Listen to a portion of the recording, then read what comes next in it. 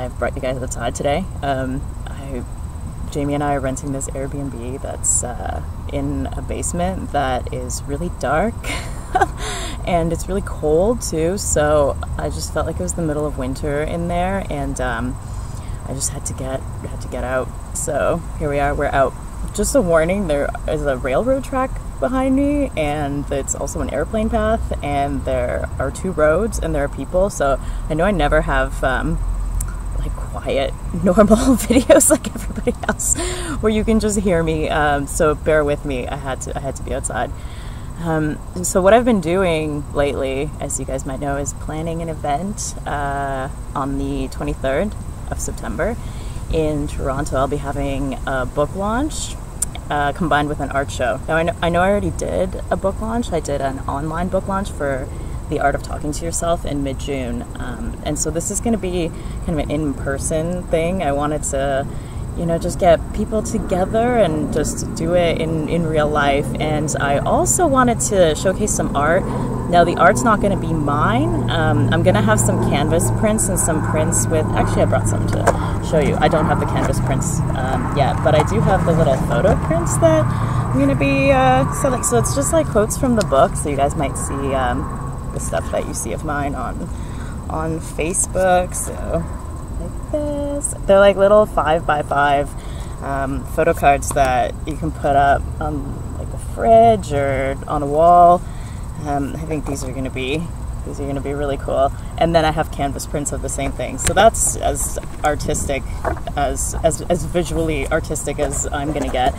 But I found some Toronto artists whose art is along the same lines as the book, which is pretty cool because I have always just I've had an easier time expressing myself with words, and whenever I've seen people describe the same concepts in visual art, it just fascinates me because I look at it and I say, oh my gosh, I can see how that means that, but I would have never come up with that image myself. So it's exciting, but it's also super stressful. Like I don't think I've slept properly since I started planning this about a month ago. And I've been meaning to make a video for a while, and I was thinking, what would I make a video about? I'm just so like all over the place. And so I decided to make a video about this because, strangely enough, as I've been, people have been asking me like, what are you doing? What are you working on? I told them this is what I'm working on. And then people say things like, oh, I don't know how you do that, or oh, you're so like brave, or you're so like motivated. They just say all these things that suggest that there are these like positive qualities within me that are not inherent within other people that make it possible for me to plan this event. Or maybe they think that I'm super happy and joyful about it all the time. So I wanted to make this video, and I don't even know if this is going to be inspiring, but I just wanted to be real for a second about what it's been like. It's been really stressful. So there have been so many problems, like just little problems. So for example, I've made some posters to put up like around the town for the book, which are awesome looking, right? And well, that's upside down. They look great, right?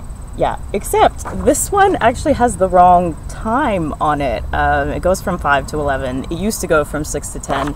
And now it goes from 5 to 11, so half the posters have the wrong time. I also have flyers that are like mini versions of the posters that also have the wrong time. So that was interesting.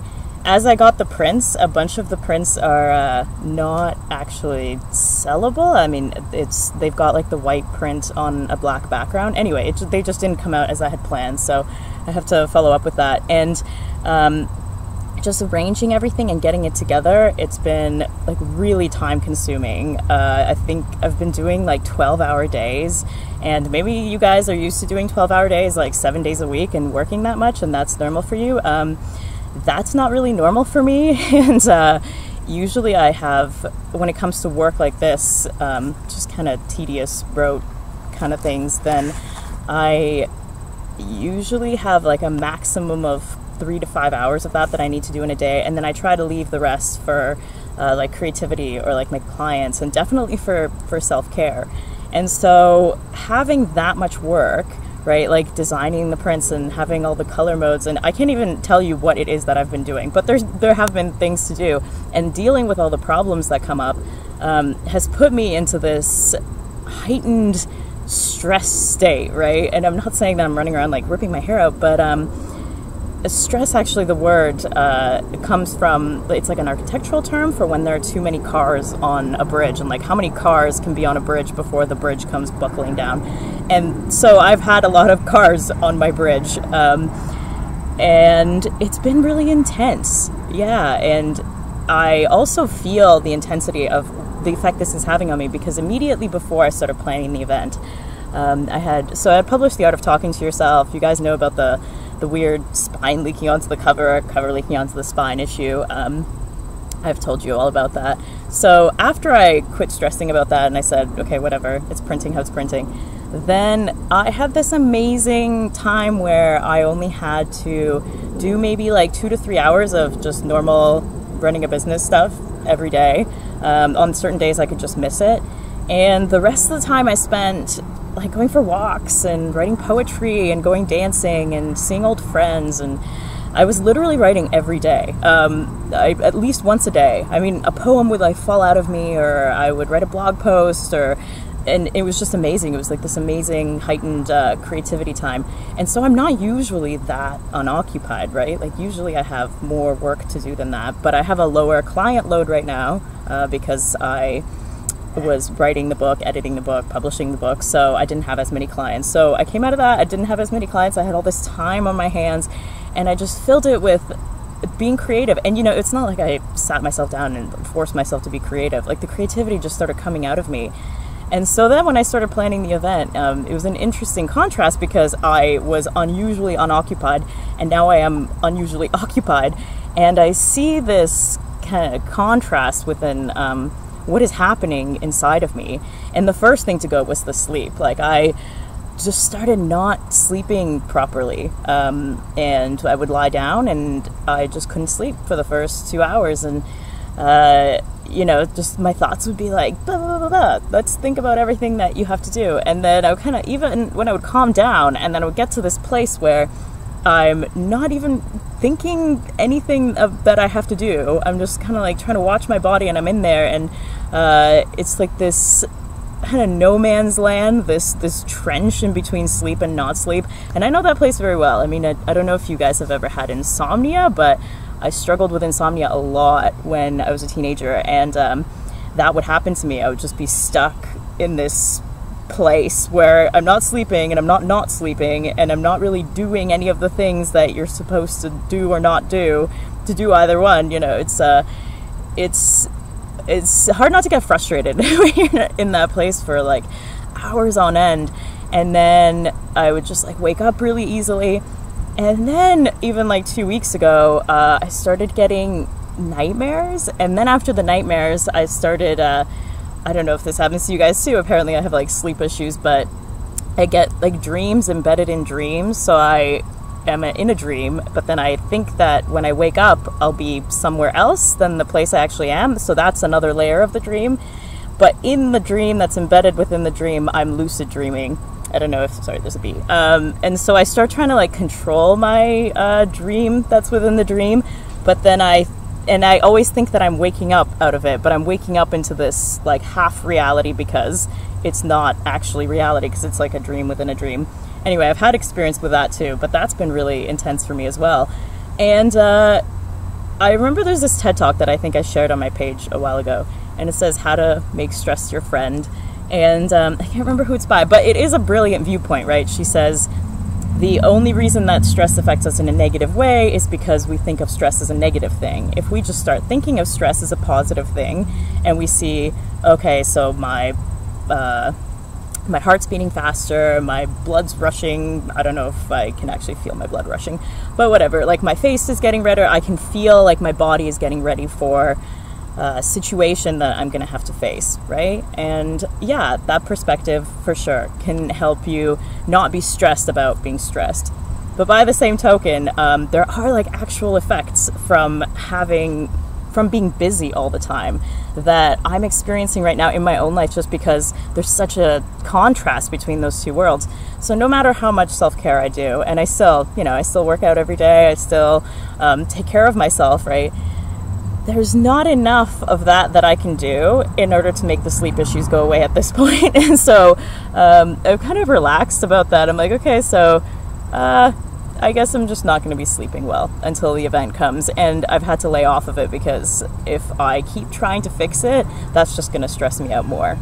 And that's been an interesting development, because it's reminded me of other times in my life where I've experienced sleep issues, and that's always been when I have like a big project or there's a lot on my plate. And you know, to a certain degree, I think that's just how it's going to be, right? And my job is to make sure that my entire life isn't like that. And I don't know, maybe start planning earlier, or there's a lot of things that I'm learning, obviously, out of this situation that will make it less stressful to plan an event next time. But there are a lot of tasks, and there's also a lot of inner work.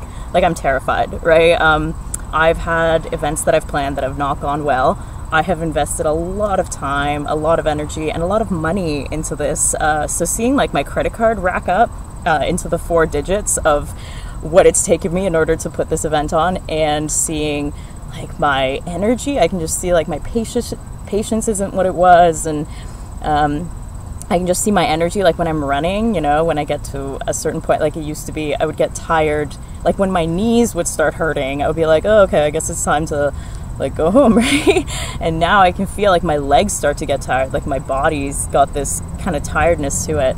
And all of that's like, it's real, you know, like dealing with the inner stuff and the outer stuff, like it's all real, you know, and it's all part of it. And I'm no braver than anybody else, because I'm still experiencing that, right? Like, it's not like I got to this place where I was like, oh, I am fearless, and now I'm facing it out of this like fearless place. It was literally the same that it would be if you went to that place where you say, okay, one part of me, so like the inner child part of me says, oh, it would be cool to put this on, it would be fun, like this is something that we want to do. And then there's the other part, you know, like the inner adult that says, okay, here are all the practicalities of what it's going to be like to put this on, and so let's figure those out. And then it becomes this interesting conversation where the child part is like, oh, okay, I guess this isn't actually as fun as I thought it was going to be. This is a lot more work. This is a lot more stress. This is a lot more intense than what I thought. Then, hello, puppy. Sorry, I got distracted by a dog.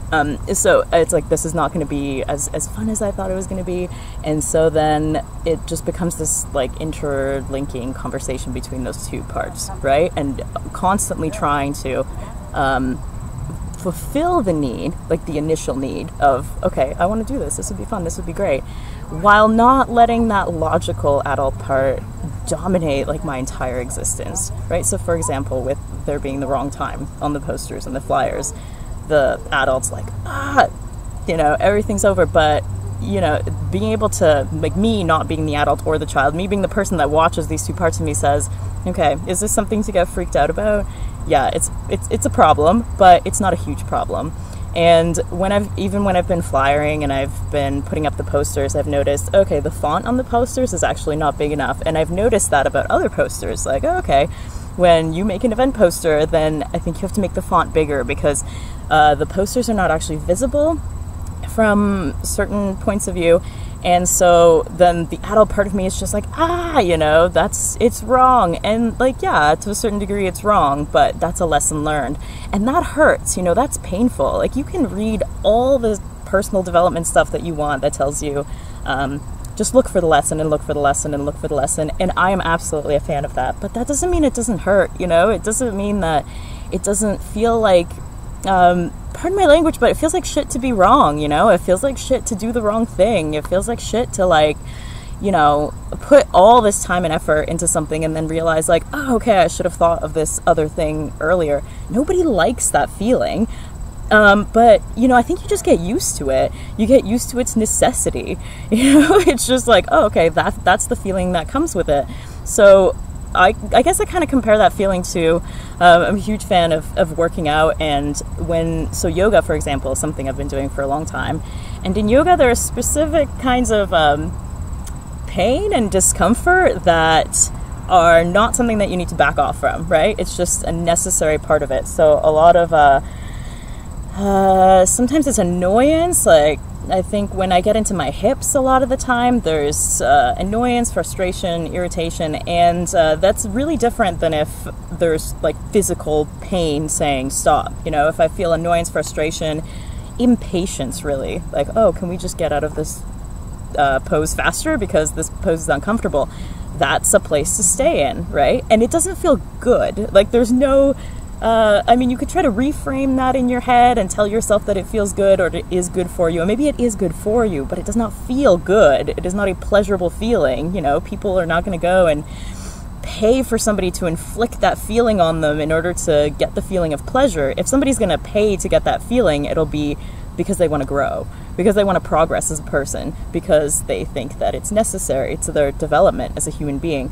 But no, it doesn't feel good, right? And a lot of the stuff that I'm going through right now, it doesn't feel good. Like, it doesn't feel nice, and it doesn't exactly feel nice to wake up in the morning and like spend an entire day feeling like pain and fear and stress, and like it's a lot, right? So what's it for, right? Like, what's the point? And I think the point is that I'm growing through that, because that's something that I said that I wanted. And one thing I've learned is that if I don't do the things that I say I want to do, and I've told myself that I want this a bunch of times, like I brought this up, I've tried to convince myself out of it by saying, oh, we could just go to a bookstore and just like do a reading at a bookstore, and then it'll be easy. You don't really have to plan anything. The bookstore takes 50%. Like, it'll just be easy. And I thought, okay, and I even started planning that for a while, but I was like, no, I want to do this, you know? I want to do like a proper book launch with a place that I rent, and I want to have art there, and I just want that. And I kept telling myself that. So if I hadn't done that, then I would always, I think, idealize that scenario in my head, right? I would think, oh, this thing would have been so amazing, and my ideas about how amazing it would have been would have likely distorted it, because it's going to be good. I mean, I'm sure that it's going to be great, but it's not going to be like the best thing that's ever happened to me, right? I mean, I think I have those moments every day. You could just smell a flower and have it be the best thing that ever happened to you. So that's one part of it, is going for the things that I tell myself I want makes them real, and then makes me not sit there daydreaming about doing them, right? Because I'm just like there in reality, playing with reality, and not making a hero out of some future situation that I feel like I can't access. And I think the other part of it is that I get to face a lot of things, right? I mean, I can tell that my perfectionism has definitely taken a turn for the better throughout this process. I can see that although I still get these thoughts that are like, you know, I can let it go a lot faster, and it doesn't come back as many times. So that's been interesting. But I still see how I procrastinate. I swear that's a word. I do so many things at the beginning. Like, I don't want to leave anything to the last minute. And so I just like push myself to do all this work, and I treat myself like a workhorse. And I notice that, like, oh, okay, I put all this stuff on myself, and then I think it's okay, I'll be able to do it. I'll be able to do it all. And then I start like ignoring some of the symptoms of, okay, I need to back off. I need to take a day off. So today, for example, I went flyering and postering yesterday, and then today in the morning I was like, let's go, let's do another day. And that's my immediate reaction, to be like, let's go, let's do it. And then another part of me is like, maybe we could do that tomorrow. Like, I just want a day off, because it was actually kind of fun yesterday. I found like so many vegan places in Kensington Market while I was doing it, and had some conversations with some people. I mean, it was actually enjoyable. But doing it day 2, push, it might not be that fun. So I still had that conversation though, right? Like, I still try to talk myself out of, no, you don't really feel that bad. And I noticed that, so I've been doing that to myself this whole time. It's like there always has to be a conversation. I'm like, no, Veronika, go, you can do it. And the other part of me is like, no, I don't really think we can do that right now. And that's an area of growth for me, right? I think the conversation this morning about what we were going to do was a little shorter than it was when I first started planning this event, like maybe a month ago, right? And that's me growing in all those ways. And that's an amazing opportunity. It's also an amazing opportunity for me to face some of those fears that I have around planning events, because the one thing I've noticed is that when I look back at what I've done with past events, I haven't actually put my entire effort into making them as good as I can. And for somebody who is like a recovering perfectionist, I should be able to take all that perfectionism that I put into like school projects and cleaning a place or doing a project for someone else, and you'd think that I would be able to put that intense like perfectionist energy into doing something for myself. But I also have had a tendency to not use that on my own stuff as a weird self-sabotage. Like I would send out emails that weren't properly, that I hadn't checked for grammar. I would kind of put out stuff that I'm like, whatever, it's good enough. It's good enough. When really another part of me said, but if you would take the time to not try to make something perfect, because nothing can be perfect, but to perfect something, the same way that like an artisan would try to perfect a piece of art. If I would take the time to do that when I'm cleaning a bathroom or when I'm doing something for somebody else, why wouldn't I do that for myself? Right? I've had similar experiences with food, like when I'm making something for somebody else. Like it used to be that I would take so much time and care, but with myself, I would literally just slap it together and get this like anxiety about just wanting to get it over with. And that was a journey I had to go on, right? Like taking time with preparing my meals. And so I realized that about this event planning, that this is the first time I think that I've planned an event and I've really put as much effort into this as if I was doing it for someone else, as if I was doing something that I really believed in, and I have this feeling like that's gonna reflect on how it's gonna go, right? It's gonna reflect on how the event is going to turn out. But I also noticed that putting that much time and effort and resources, like especially time and money, into something that I really want to do, it brings up all of these like, what if no one comes? Like, what if no one buys anything? And also, this thought doesn't really have words on it, but this feeling of like, why are you inflicting this on yourself, Vironika? Like, why are you doing this to yourself? This is not necessary, right? I'm putting myself into this position. Like some people, like the government repossesses their home and they would be under the same amount of stress as I have been for the past month, and maybe that wasn't fully within their control, but it was fully within my control to like step into this situation, right? And going through all of that day to day, like I can't tell you that self-awareness has made it easier per se, but I am definitely learning a lot about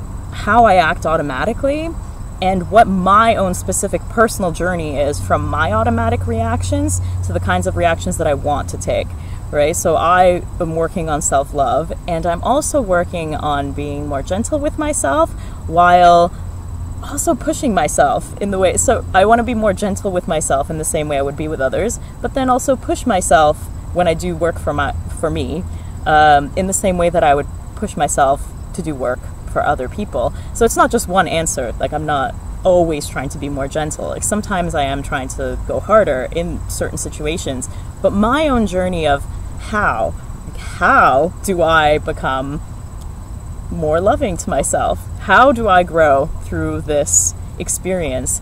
I can't even 100% tell you guys, I think it's each moment, it's each little choice. Like this morning, when my brain was like, go do the postering, being like, no, actually I'm not going to. I'm going to do something else.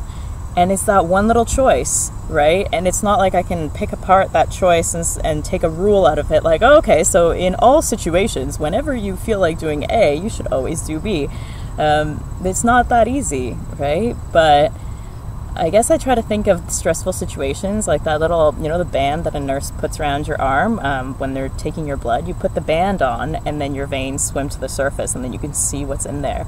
And that's what stress has been doing to me. I also have realized that a relationship that I had with somebody in my online life was extremely toxic, and it just wasn't working for me. And I had tried my best with this relationship, and it was just causing this pressure on me. Every couple months, there were just this extreme pressure would come out of nowhere. And so this person kind of made their way into my life while I was stressed about this event. And in that moment, I realized how much stress that person was creating on a low boil. If I was not in the place that I am right now, because I feel like I have a heightened sensitivity to any kind of pressure, maybe I wouldn't have done this. But I've taken a huge step back from that person. And I'm really grateful for the gift that stress has given to me, right? I mean, I can see little things that, I could just brush off and say, okay, it's not a big deal, it's not a big deal. Right now, because I'm really sensitive to being drained, I suppose, because I'm doing so much, I can see more of what's draining me, and that's a huge gift. I mean, that's amazing. It's just been an amazing journey of learning all those lessons. Yet, it feels bad, and it was difficult to start, and it is still difficult, every day. And I guess I get kind of, I don't even know what the word for it is, but whenever people tell me what I am, people are like, oh, you're so courageous, or, it's so great that you can do these things and I can't. And I guess it just makes me feel frustrated because I'm not, I'm not braver than anybody else. I haven't been sleeping, that's not very healthy. I'm not like the health queen. And I don't have the answers to it all, right? I try to be self-aware, try to be self-loving, but right now, it's really hard to be that, and I'm just gonna do the things that I really want to do anyway, even though it's really hard, and that's all that I can do, right? I can try to do the things that I'm asking myself for, even though there are obvious repercussions, there are obvious consequences, and some of them feel really bad. But this is the kind of feel bad that I'm okay with, because this is what we need, Sometimes we just need to experience pain for the sake of growth. Because at the end of the day, there's no comfort in life. Even if you're in what people call a comfort zone, that comfort zone comes with its own very specific uncomfortable feelings, right? There are those feelings of wasting time, of missing out on wasting your potential, the physical ramifications of not going fully into your physical body, of having a comfort zone with your body and not pushing it further. There are physical repercussions for that. Not pushing yourself into your fears, there are emotional repercussions for that, and that is uncomfortable, And so, yeah, I am in my own. I remember my dad once said to me that I like to make things hard for myself. So, yeah, okay, I'm making things hard for myself, and this is an uncomfortable situation that I'm in right now. But nobody's comfortable. Even the people in their comfort zones are not comfortable. They're just experiencing a different kind of discomfort. And you know what? I will take this discomfort. I will take this discomfort of reaching for a better version of myself and facing the things that a part of me feels like I just can't do, and trying to prove myself wrong. So if there's an outcome of this video that has become way too long, it's that if there's anything that you are afraid of doing, or you feel like you're not ready to do, or you feel like you're not 100%, you don't have all the resources, or you feel like, oh, all these negative emotions are going to come up, I don't have enough time, but you really want to do it, stop waiting. Because the moment when you feel like you're ready and you have all the resources and you're 100% the person that you want to be before making that change or going for the thing, is not coming. It's not coming on its own. If it does come, it will come after all the crap, after all the hard work, after all the things that you do in order to try to meet your own goals and meet your own standards, if that feeling of, okay, I know that I can do this, will come, it will come after you have done it. You will know that you can do it after you have survived the impossible, bone-breaking task of actually doing it, and you might have tears on your face, you might have blood on your face, you might have sweat on your face, and you might feel like you were never ready to do the whole thing anyway. But when you've done it, on the other end, you'll feel like, okay, I did that, and now I know I can. And I think I'm not really sure where this story comes from, that we should feel like we are ready before we do the things. And I think some of self-help is responsible for that, unfortunately, trying to cultivate like a mindset of, and I guess I just don't take that perspective. I've never felt more confident about my abilities to do something until after I have done something that I didn't feel like I could do, and just pushed myself through it and held myself through the hard moments and pushed myself through the moments that I didn't feel like I could make it, and been my own most loving and toughest like coach, right? And partner and mother and father and friend. And on the other side of that, that's when I think our self-concepts grow, and then you say, okay, now I can do this. And by the next time that I make a video for you guys, I'll have done it, and I'll be a little bit different than I was in this video, and that's a beautiful thing. Hopefully I'll be sleeping better, my god. Except for that, I'll be someone who knows that I could do that, and I will have done that, and that's cool. So yeah, I hope that me sharing my disastrousness at the moment has been somehow motivating and not just like horribly depressing to you. Please let me know what you think.